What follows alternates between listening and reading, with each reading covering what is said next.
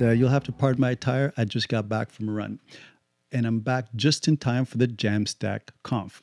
So with just under 10 minutes ago, how fitting is it that I'm going to do a lightning talk on performance? All right, let's go. Join me.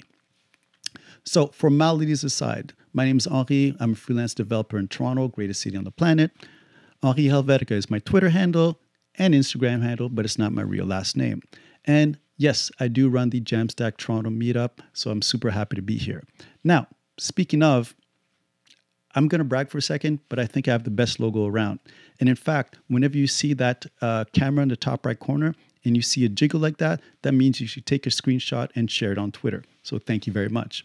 Now, closing, I'd like to thank the good people at the Jamstack conference for inviting me. I saw that email come in. It was a delightful surprise. So I'm super happy to be here and sharing some information. So let's go. And performance for all. Understanding a Lighthouse score. Now, performance, I used to call it a bit of a dark art, but luckily I'm here to shed a bit of this bright light so everyone can understand it. Since the mid-2000s, we've made much effort in understanding performance. We considered pretty much a user experience story, but user experience is kind of an intangible. When you say we needed a fix to create tangible metrics, metrics that could in fact reflect the UX. And with that being said, after a decade of much iterations, we're able to create significant tooling like Firebug. Very influential. About 2007 it came out. I believe it was Joe Hewitt. We then had tools like YSlow that gave out performance grading for pages on performance, obviously. Shout outs Steve Souders. We also had tools like, or still have tools like web page tests, a pat meaning creation that is basically considered the Cadillac of performance testing. And of course, if you use a browser, you use browser dev tools, hopefully, but very powerful tooling within dev tools to debug on a performance level. But we are here talking about Lighthouse. Now, Lighthouse launches a sequence of audits, including the famed performance score. Now, in this performance score, I find people like to post it a lot on Twitter. In fact, sometimes they're kind of bragging. Here we have Wes Boss talking about he did a little bit of work using Gatsby and ended up with 99 score. I mean, that might be a Canadian Wayne Gretzky thing. I don't know.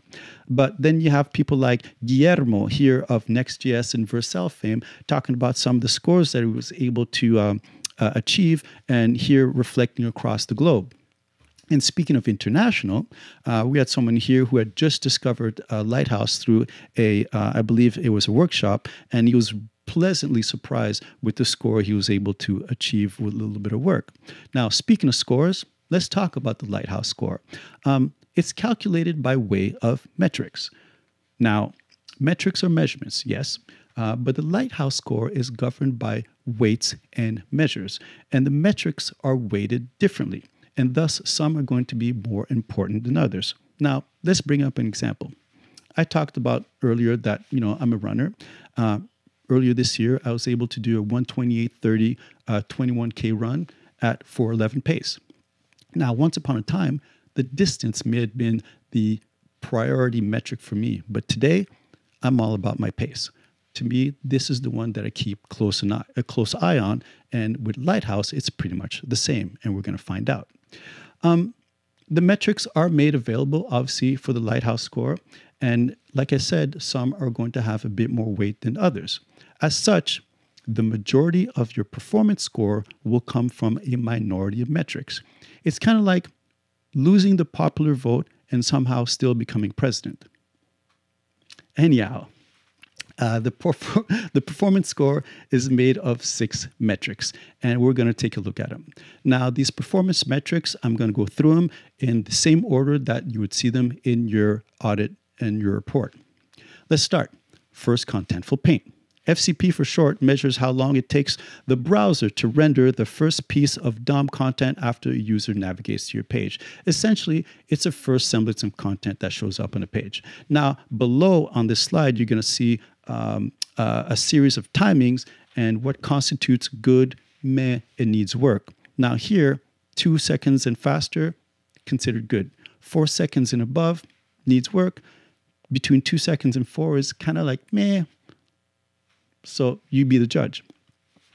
Now the speed index is the next metric, and it's one of my favorites, in fact.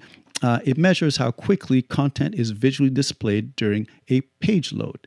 Now, here you can see the timings that are involved in terms of what's good, what's so-so, and what needs work. This is something that I'd love for you to take a closer look at because it's a really good metric. Largest contentful paint. Now, the largest contentful paint, LCP for short, reports the render time of the largest image or text block visible within the viewport. This is something that you're going to see is very important a little later. Next up, we have the time to interactive.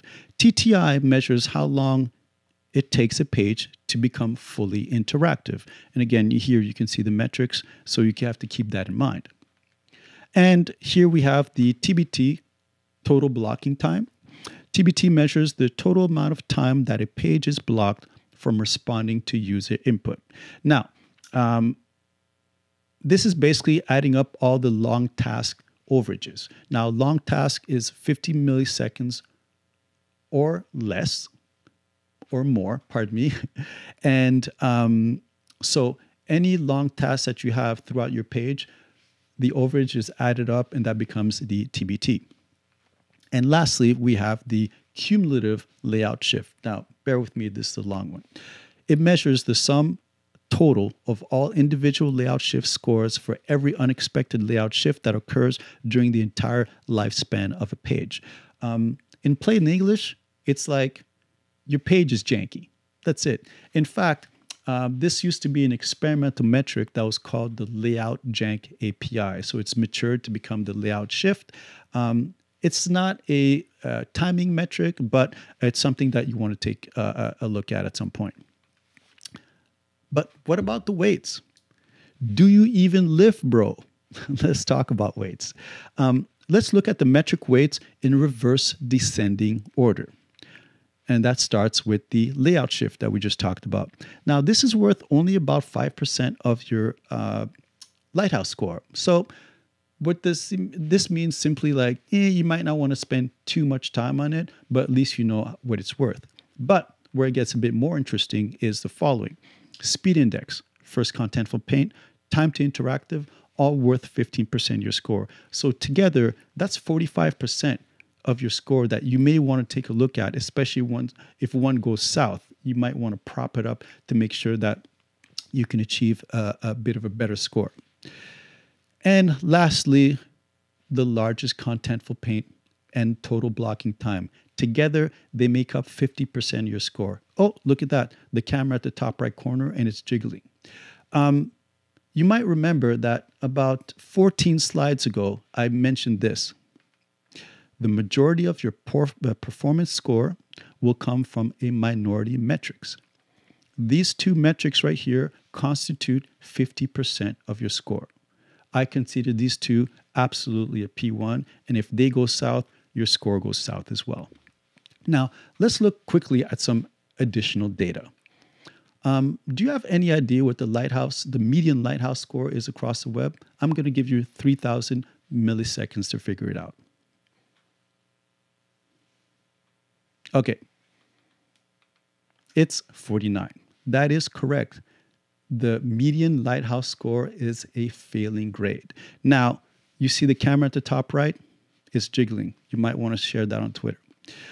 Let's look at that same data, but here in the distribution of scores across 6 million sites. You can see the majority are getting a score between 25 and 50, just under 2 million sites. Now, if we start to look at this, oh, look at that, the camera at the top right, and it's jiggling. Let's go. Now, if we start to look at this in more familiar color coding, the red, the green, and the yellow, you see that 50% of sites are essentially not passing. 11% are doing very well, and 40% are like, meh. And again, top right corner, you see the camera jiggling. So, in conclusion, we have 6 metrics to optimize, or at least work with. But these are not rules. They are rigorously researched recommendations, essentially guidance. We also now know what each metric weighs. So you'll know where to put the effort in if it goes south and to improve your Lighthouse score.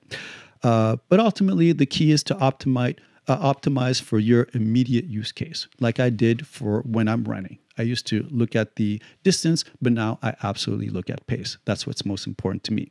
And with that being said, you'll be able to achieve a 100 score, just like our man, if you know who that is, Wilt Chamberlain did back in the days. Thank you very much, and have yourself a great time.